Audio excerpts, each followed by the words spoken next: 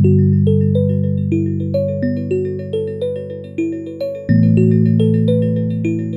my name is Adele Truman. I'm a radiographer here at Nuffield Health.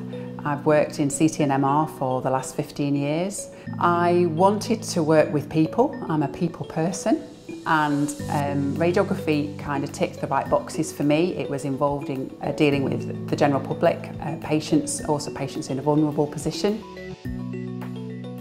So an X-ray in its most simple form is a little bit like if you imagine you were out in a rainstorm and wherever your hand was, there would be a gap.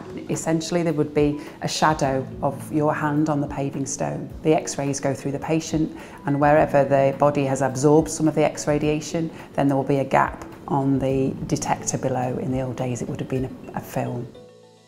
So people may come for an X-ray because they've broken a bone in the past, had a fractured bone, or if people are thinking of moving to a different country, then a lot of the stipulations for a visa may be that they have to have a chest X-ray. In CT, it's a little bit more advanced. Instead of there just being one paving slab, there are lots and lots of them. So they will build up a slice picture, if you like, because the X-ray machine actually revolves around the patient as the patient goes through. Much more complex, and it's a little bit like a bacon slice image. So it's a slice picture, an axial slice picture through the patient's body. Certainly when it comes to CT over the last 5 years, not only have we been achieving the images much quicker and improving the detail on the pictures, but we've also been achieving those images at a much reduced radiation dose. So people often associate a CT scan with the cancer scan. Nobody wants that cancer diagnosis, but obviously if you can diagnose these things sooner, then they can be treated sooner, and then hopefully they have a more positive outcome and the prognosis is better. MR doesn't use X-rays at all.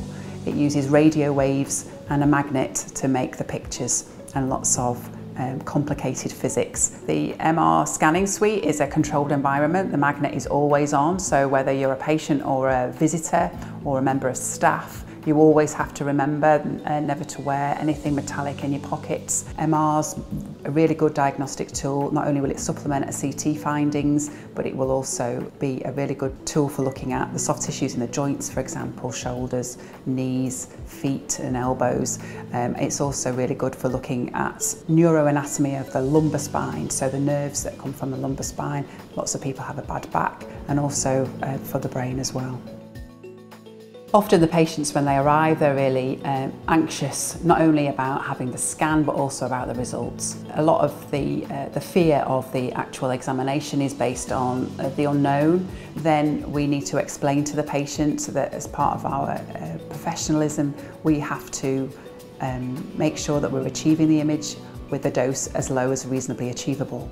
It's a bit like an art form, really. You know, somebody will step back and have a look at their pictures that they've painted, you know, like a masterpiece. Well, I'm quite happy when I can see that I've produced a really good diagnostic image.